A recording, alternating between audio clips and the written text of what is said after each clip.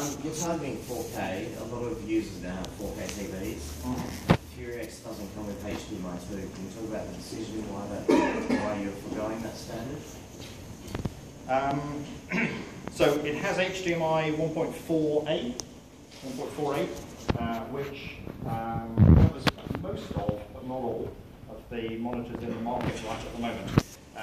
I think it was a time to market decision for us. We'll certainly look at that in the future, and we'll move to higher standards. But right at the moment, that certainly gives you 60 hertz 1080p.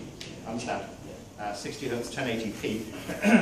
And if you're using a monitor, you'll probably go the DisplayPort route. I've been in America too much. The DisplayPort route. DisplayPort is the way that we would rather you drive these graphics cards and monitors, simply because you get access to FreeSync that way. You get a superior experience. You can do things like daisy chaining and going to the multi-monitor setups that we've got elsewhere. I don't know if you want to add anything to that. Yes. So we have been working with the industry to come up with some active dongles that convert DP 1.2 into HDMI 2.0, and those should hit the market this summer. So that gets rid of the HDMI 2.0 not natively supported issue. Yeah.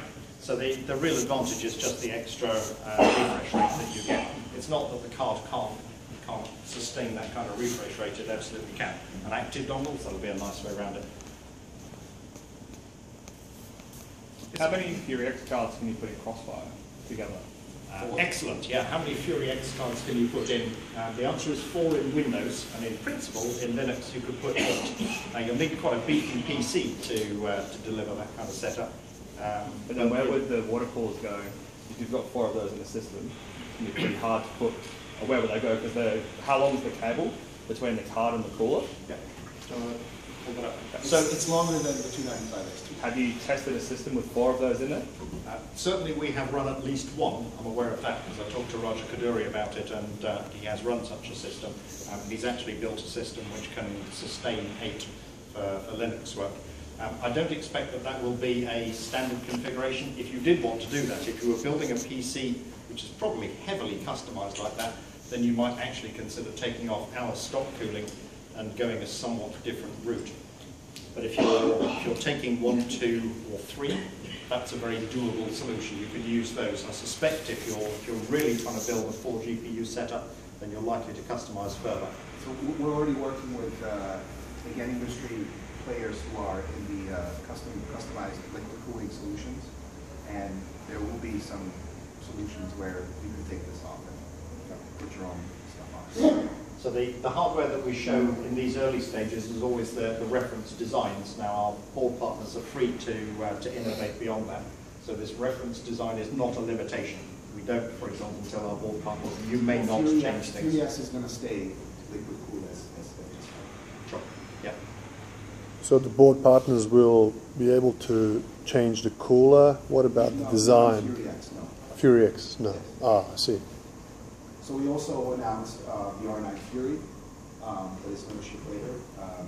So that's going to have multiple AID solutions. Yeah, I guess the FuriX is the name that we attach to that setup. There isn't anything to stop our board partners. We wouldn't discourage our board partners from being very aggressive about performance and going further with a cooling solution.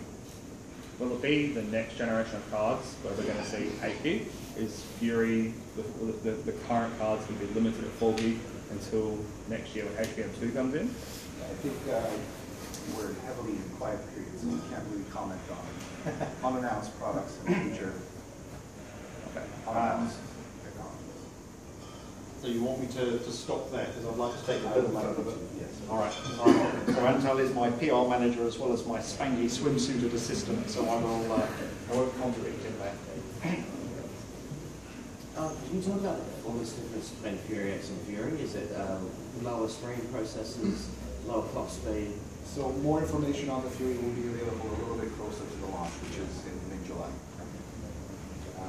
And yes, at that point, certainly before it comes to market, we'll be completely explicit about the differences.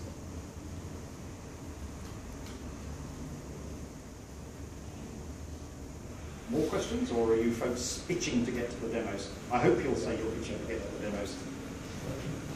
All right. If you're